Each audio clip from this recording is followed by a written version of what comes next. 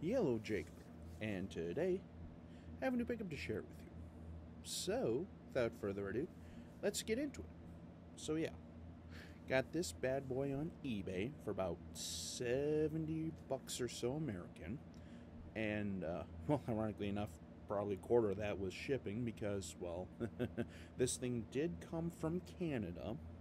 So yeah, took about 2 weeks to get here, which, I mean, no skin off my back, you know.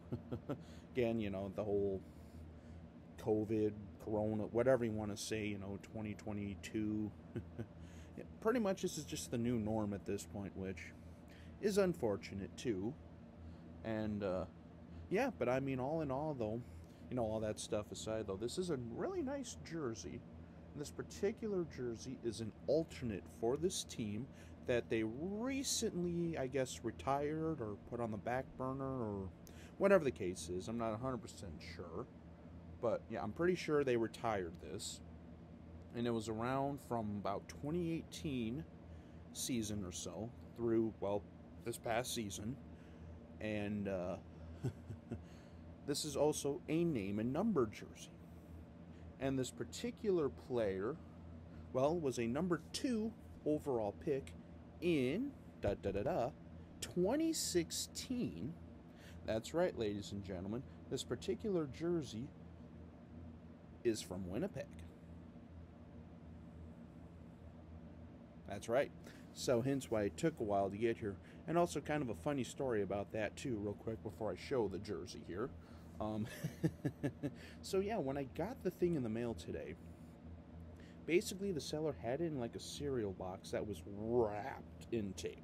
And I mean wrapped in tape and stuffed inside of a, well, what can only be assumed to be like a grocery store bag or like a department store bag. And like I say, I'm not from Winnipeg. I've never been to Winnipeg, so I don't really know a lot about Winnipeg or stuff like that, or, you know, whatever. But yeah, it's just kind of interesting though, because that's why I didn't do an unboxing. I just decided to show it off for pickup because otherwise that probably would have taken me about an hour to open the thing. Because I mean, you know, you've seen those packages where it's just like literally all tape. So yeah, this thing was literally sitting in a bag inside of an overly taped cereal box, but you know, at the end of the day, no harm, no foul. There's enough protection there, and this jersey's no worse for wear. And yeah, so as I mentioned before too, this is a jersey of an NHL team who recently has been getting hit with a lot of COVID issues. In fact, I think they were paused for a very long time. Their AHL affiliates are very depleted, and, well, as you can imagine, with it being from Winnipeg, it is a Winnipeg Jets jersey. And also, with my hint earlier, former number 2 overall pick in the 2016 NHL draft, who just, ironically enough, got traded last year to the Columbus Blue Jackets, which sound like they might be trading him to another I mean, this guy was compared a lot to like Austin Matthews when they were, you know, first in the same draft together, but definitely would say right now it seems like Austin Matthews is getting all the hype and all the attention, but that could also be because they're in Toronto. And like I say, this particular jersey is of an old style that just recently was retired. Boom. So yeah, as you can tell, it is a Winnipeg Jets aviator blue baseball themed jersey. I mean, I've heard this thing called the baseball jersey. I've heard this thing called several things, but I think they technically called it their aviator jersey. And that's right, ladies and gentlemen, as I mentioned, name and numbered with the one and only Patrik Laine. That's right. Patrik Laine was, and still is, a really solid player. It's just he's been kind of hit with the injury bug over the last couple of seasons, which, you know, led him to being traded to Columbus because of some disagreement up in Winnipeg with Paul Maurice and all those guys. And so, yeah, I mean, And like I said before, too, these guys have been getting hit really hard recently with COVID and all that stuff. It seems like a lot of the Canadian teams, as I mentioned before, too, are basically playing roulette with their games at this point.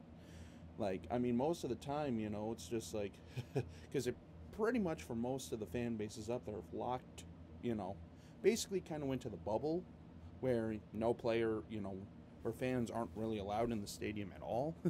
And, well, and like I say, I can make like a whole news video about that too, but let's just say because of that, the Wild have only played like 5 games, and this is a division opponent with the Wild who we were supposed to play on Monday, but obviously postponed and all that stuff. But yeah, coming back to the jersey now, because, yeah, there's a lot to digest with this season, and holy crap, I have a feeling this is only going to get crazier, so yeah.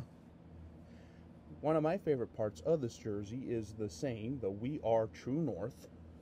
This is a size 56 from Adidas. It's a Climalite, the NHL shield, with the cursive aviator font Jets logo on the front, the striping on the side, with the dark blue piping and the baby blue, the 29, and by the way, this is just the normal Adidas stitching and stuff like that. This isn't like the cool hockey custom or, you know, the custom 12. This is just like how you would if you walked into a store in Winnipeg to pick one of these up.